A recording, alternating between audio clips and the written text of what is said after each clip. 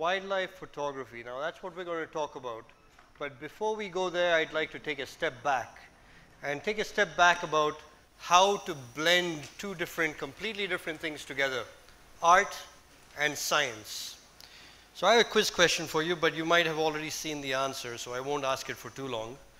Does anyone know who? Let's have the lights off, please. And if some people can stand a little bit away from the laptop.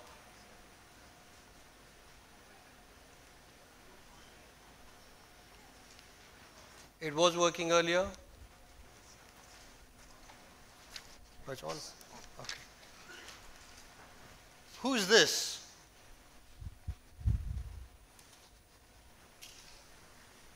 Say it, I can't hear you. Lady?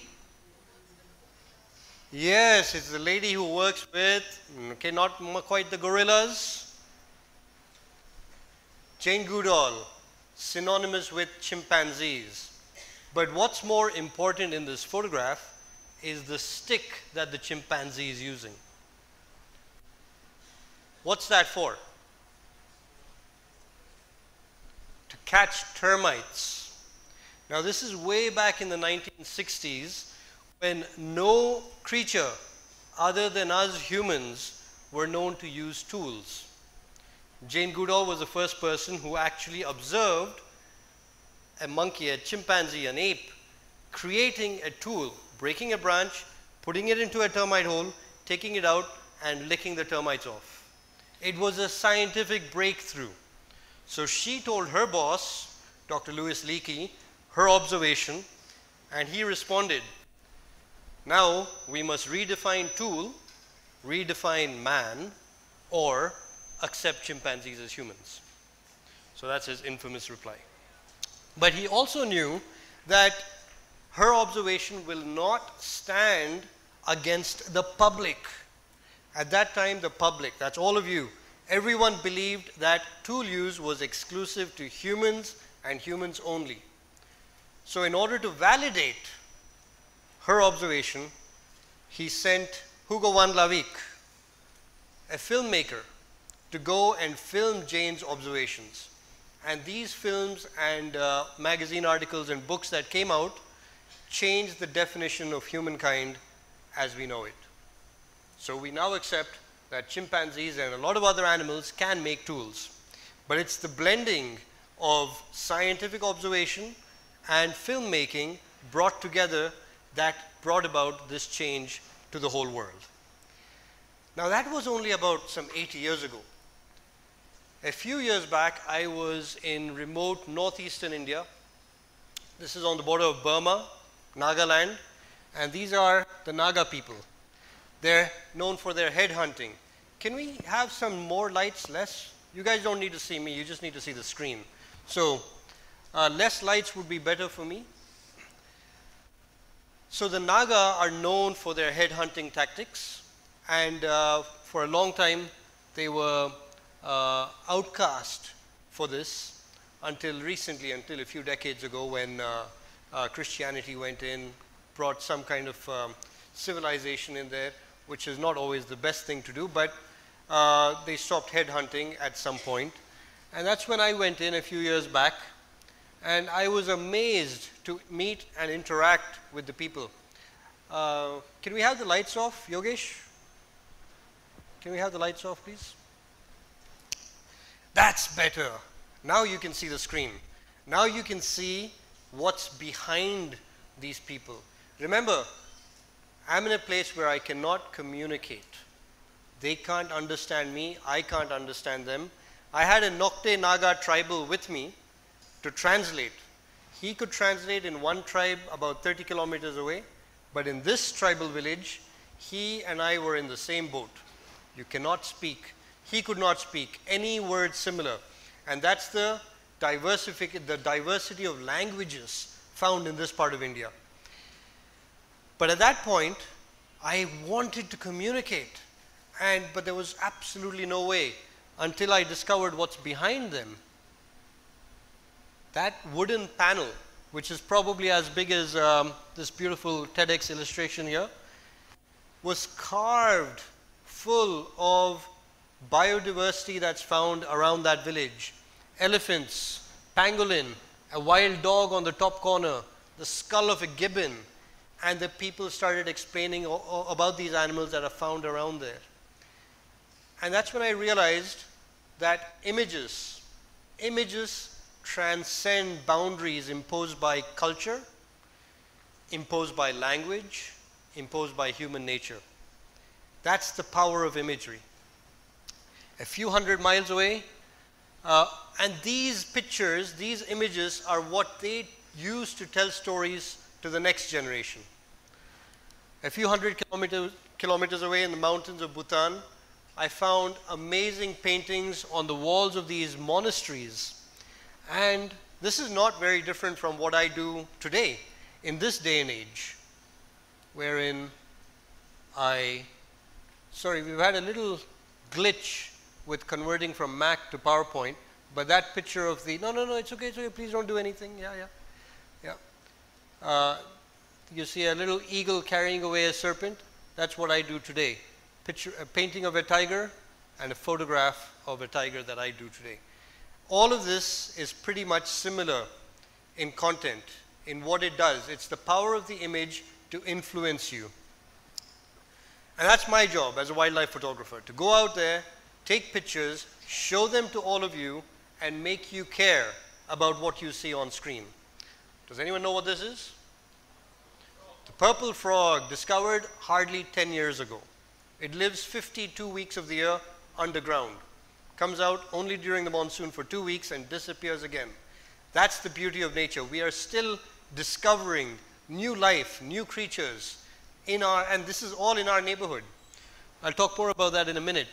Now, so these are all the kind of images from the Western Ghats, from different parts. What I try to do is capture motion, capture emotion, capture diversity, and bring all of this to you to make you want to care. Why is the visual image so powerful? We had several of our speakers speak about the visual images earlier, and there's one reason why images connect to us. Images connect to all of us. Art connects. And the reason is, whether we like to believe it or not, all of us are primates. We're apes. We are highly visual animals. We see with our eyes, and that's our window to the outside world and to the inside world. And what we see influences us, because more than all our other five senses, our sense of sight is the most powerful, is the greatest. That's what separates us from a lot of other animals. And the other thing is that with this power of sight, we have been able to literally go beyond other creatures, cognition, and take it to the next level.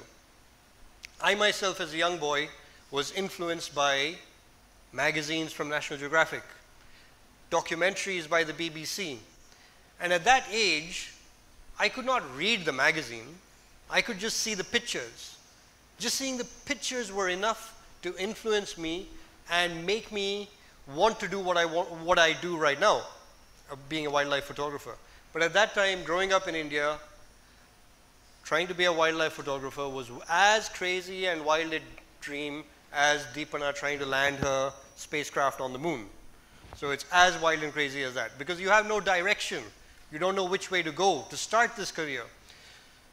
So when my father gave me the camera when I was 14 years old, I started taking pictures, and immediately my academic career took a nosedive.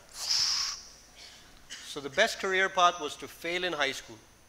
So I failed, and then my parents exiled me to the other side of the world to go and do hotel management. How boring. So I was sent to Texas to do hotel management, and of course, going there was another breath of freedom, because I started to explore a very different country. I worked 3 jobs first and bought my first camera, because without a camera, I could not function anymore. And then I started traveling to Mexico. I met John Bax, a filmmaker, and I said, that's what I want to do. I want to be a filmmaker.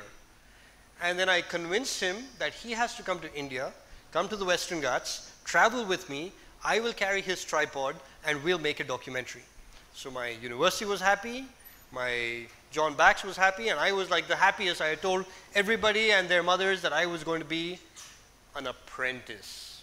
Something we don't hear much today because people are too fast to want to be an apprentice. They want to already be that person without being an apprentice. Let me tell you one thing. Being an apprentice can be the best and only way you can get into these kinds of difficult fields. I heard that you were an intern for a year before you started designing the spacecrafts and things like that. So that middle step is what a lot of people these days try to hurry past. So being an apprentice for me at that time was my dream job. 1 week before the trip, John called me up and said, Sandesh, I think I'm too old to go to India. He was only 65 or 70, something like that. I said, no, John, you can't. No, you're not too old. Don't trust me. He's like, no. I said, who says you're old? Alice says I'm too old to go to India. I was shattered. That was the end of my dream of being an apprentice. So my professor, Lawrence Loff, he asked if I still want to do the documentary. I didn't even know head or tail of how to use these video cameras. And I said, yes. What would it hurt me, right? So it's like, can you swim across the Atlantic? When you're 21, you'll say yes to anything. Drugs, everything. So I said yes. Next thing I know, I'm on a flight back to India with a video camera in hand, much to my parents' dismay. I had already failed in high school. Now I've dropped out of college. Now I've come back to India. And what are you doing now back in the Western Ghats? So I did not go back to college. I spent 3 years in the Western Ghats and made a documentary called Sahyadri's Mountains of the Monsoon. Luckily, a few people thought it was all right, gave it a bunch of awards, and it got screened on Discovery, and that was a completely different path of life. And eventually, after that, I made a book. The documentary was converted into a coffee table book. And the book went on and went into the hands of the ministers, and it made a big difference for conservation. And it's this image, again, putting these images together in a way that can reach people in high places that can make a big difference.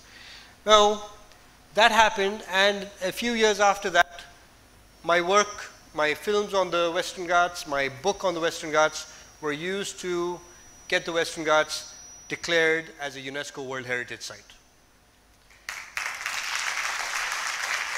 Thank you. Now that again is the power of the visual image. Your image can go on to influence policy. It can influence the first national park declared in the United States was also based on a photograph. And that photograph went on to create Yellowstone National Park. So don't undermine the power of the visual image. One image or 25 images per second in a moving image. So slowly I began to shift my focus towards not just, okay, the book happened, and then I went, this is my co-author, Dr. Kamal Bawa. He invited me a few years back to go to the Himalaya. And he said, Sandesh, do you want to do another book together? Well, by then I had already lost half my hair. I said, absolutely not. But then in that high elevation landscape of Sikkim, 17,000 feet, there's very little oxygen in the air. What happens when there's less oxygen? You get mentally impaired. So I said, okay, fine, I'll do another book. And in 2013, we did a book about the Himalaya. And that just came out. And then I decided, okay, a lot of people tell me about, ask me about what it's like to be a wildlife photographer. So I tried to compress 6 days into a short film for you guys. So let's see if that'll play here. The book was given to the Dalai Lama. Okay, I think the video is coming up right after this. I decided I'd create a company that creates content for conservation. Because of the lack of content, there's a lack of awareness. So I took it upon myself after all of this creating content in the form of books and films to make this content accessible to all of you. So Felis came about with the motto of creating to conserve, and we basically make documentaries. Continue where the tiger left off. Bronze-winged jacanas go about their daily business. A pied kingfisher feeds on little fish.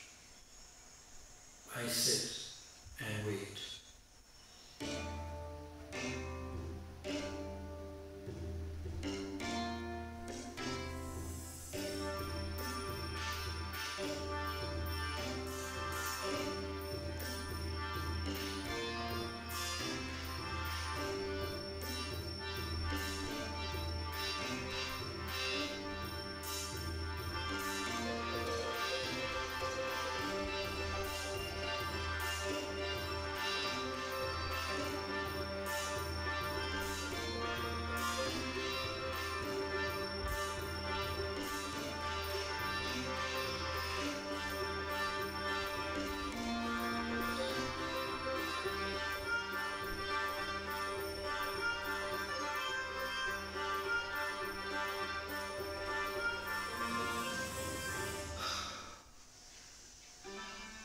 Days sitting in the hide, and all I've had is one brief glimpse of the tiger. Reviewing the footage, I see that he's not very happy with the camera traps being there. He snarls at one of them before disappearing. I decided it's time to remove all the camera traps. Okay, so that's just a small clip about what it's like to be a wildlife photographer, and trust me, it's a very boring job. You might not see anything in 6 days. I've had to spend months and not see things. So I wouldn't recommend any of you to just jump out there and start doing it tomorrow. Now that said, this video should have ended a minute before, but I want to show you another video. Let's see if it will play without me jumping. Okay. Oh, I think we're working in conjunction. That's why we're switching 2 slides at a time. I'll do it from here. Okay. Now, this is a tribute to India. It's a short film dedicated to the wildlife of India. All of us know that during Republic Day, our country, if you turn on the television, we display our incredible military might, we display our incredible cultural heritage, but there's nothing that showcases our incredible natural heritage. So we took it upon ourselves to make a short film to reach the masses that showcases biodiversity around us. I'd request everyone to stand for the national anthem.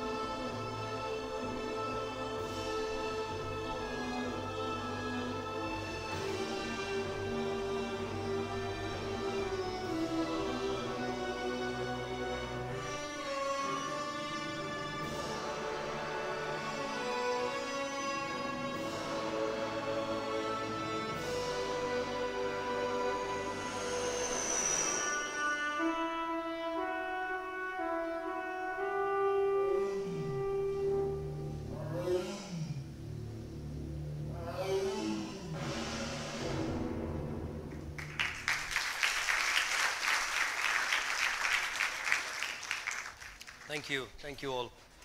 So this video was released just around the time of Republic Day, I think 2 years back, and we had an amazing response on the internet.